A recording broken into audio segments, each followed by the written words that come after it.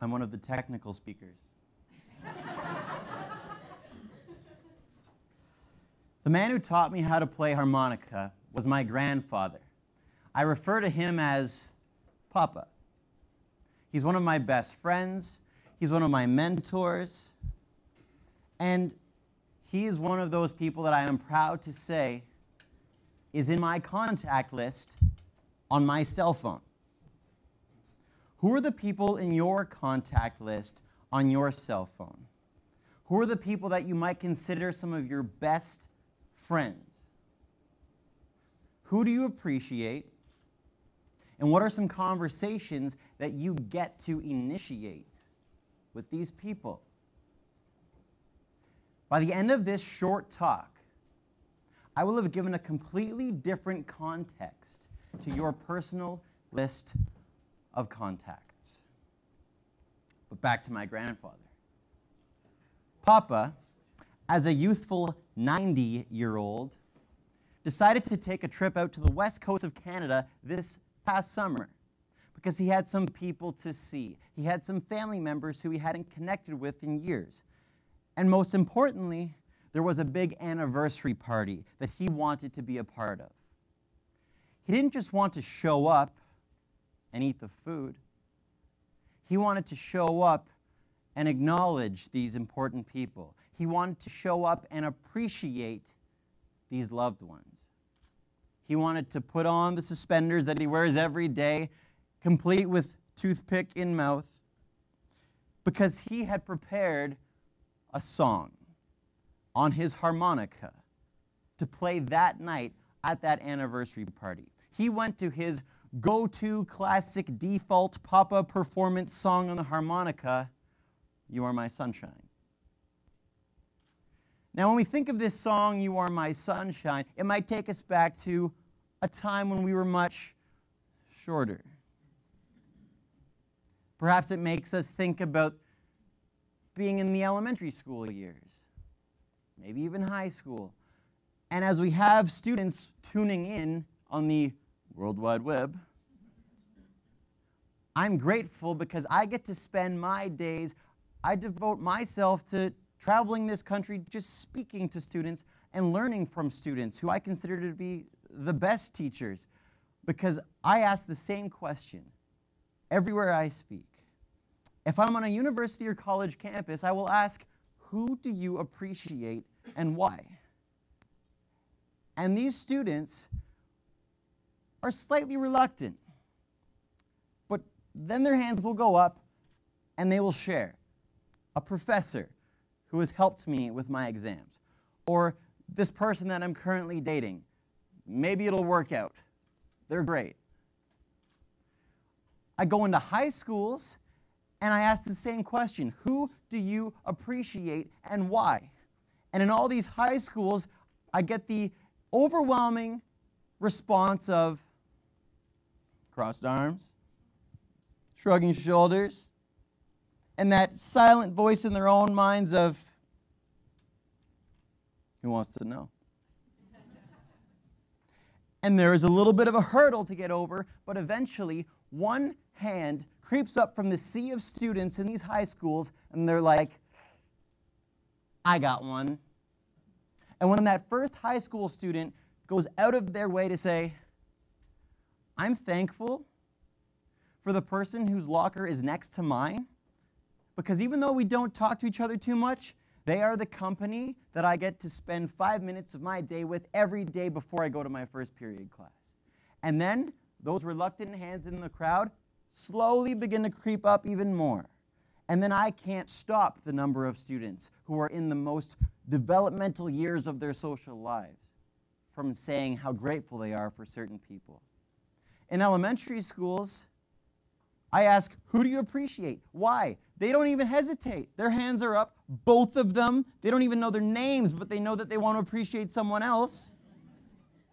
And they say things like, oh, I appreciate my mom. She doesn't get me in trouble. Oh, I appreciate my dad. He's typically nicer than my mom when I have to get in trouble. And it's the young ones, the kindergartens. When we get to work with them, it's a totally different experience when we ask, who do you appreciate and why? First of all, the word appreciate is a little complex when you're 4. So it's more like, who do you think is awesome? And all their hands are up, both hands, they're bouncing, they're moving, they're singing, they're being 4.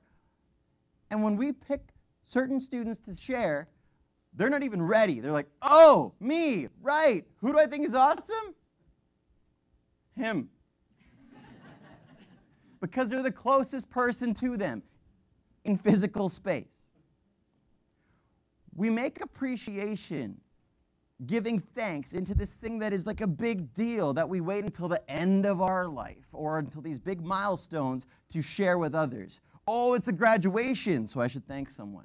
Oh, it's a wedding, so I should appreciate someone. Oh, it's the end of someone's life. Let's get together and let's have those conversations we never have had and likely should have before now. Back to your list of contacts and what's possible with those people in your cell phone or on your computer or just in whatever way you keep a list of contacts. We typically use our phones, send emails because we need something. I challenge you to spin it around. Who are these people in your phone? Who are these people in your social database? And what is it that they might need? And how can you help with that? And this is about to get very real and very unplanned. I'm about to call someone. I'm going to put it on speakerphone so you can all hear. This person might be watching right now, so I apologize in advance if this will overwhelm and confuse you. But I'm now going to call Papa, because perhaps there are things that can be said more frequently that we don't go out of our way to do on a consistent basis. I'm guilty. I just think this is a new way to approach the power of technology. If we get voicemail, that's okay too, because then at some other point in time, when my grandfather hears this message, he can hear it on his own time, he can save it, listen to it whenever he would like. If he picks up, I don't even know what's going to happen.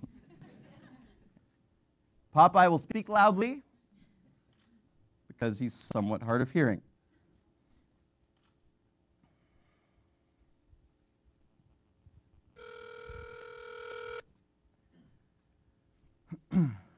Yes, high schoolers, this is real.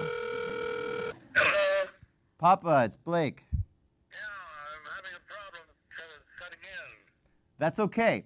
It's recording. We can watch it another time, but I have a quick update. Do you have 30 seconds? Yeah? Okay. I'm calling because, like I've said to you a few times as we're playing pool at the pool hall, I really appreciate the time we get to spend together and hanging out and having conversations. And most importantly, I really think you are to blame for teaching me a lot of my musical skills, both with harmonica or guitar. And in case I don't say it enough, thank you for teaching me to be musical and for making me keep it up, even though maybe sometimes there's other work to be done. So I just want to call and say thanks, and we'll talk about how to get you to watch this video at some other point in time. So Papa, in case I don't say it enough, I love you. I'm blushing because feelings make me awkward, and everyone else. So any last words before I go, Papa? Okay, thank you. All right, I'll talk to you soon.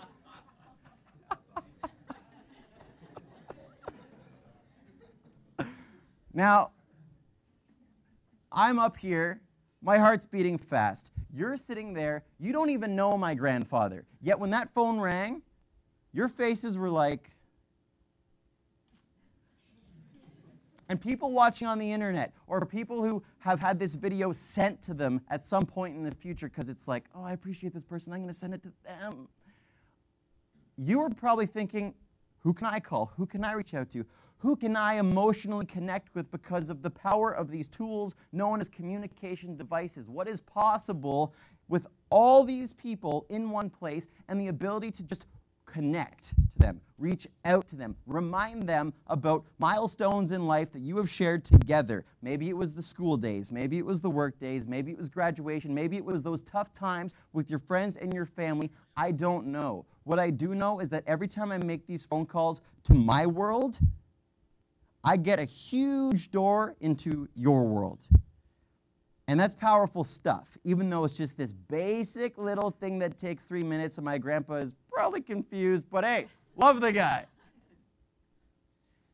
And I carry this emergency kit with me at all times.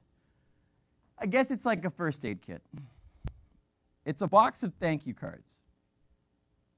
And it's funny how when you carry these things with you, whatever that might be. If it's a pencil, you look for places to write. If it's food, you look for people to feed. I carry thank you cards in case I have gratitude emergencies where I need to be like, have I thanked that person for the thing they did years ago which has shaped me into the person I am today? I'm not saying go out and start carrying cards. What I am saying is that it's so basic and simple yet powerful when you make the time to say, hey, in case it hasn't come up, thanks. Whichever way is suitable for you. Writing a card, sending a text message, sending an email, doing it, God forbid, in person. My gosh, that is awkward. Hey, I'm just here to say, you're great. Maybe we should hug. Okay, I'll send you an email. Okay, good. So as we wrap this up, this is not a tribute to the guy watching back home who goes by the name of Papa.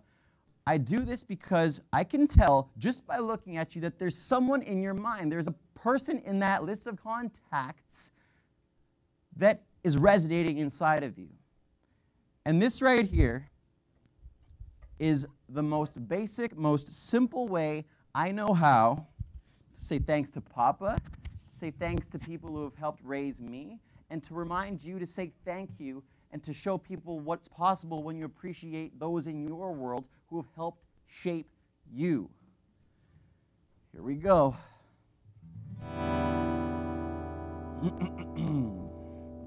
Welcome to the campfire that is totally safe. This one goes out to the high schoolers and everybody else. You are my sunshine, my only sunshine. You make me happy when skies are gray. And if I know, dear, how much I love you, please don't take my sunshine away. One more time. You are my sunshine, my only sunshine. You make me happy when skies are gray. And yes, I know, dear, how much I love you. So please don't take my sunshine away. Thank someone before the end of today.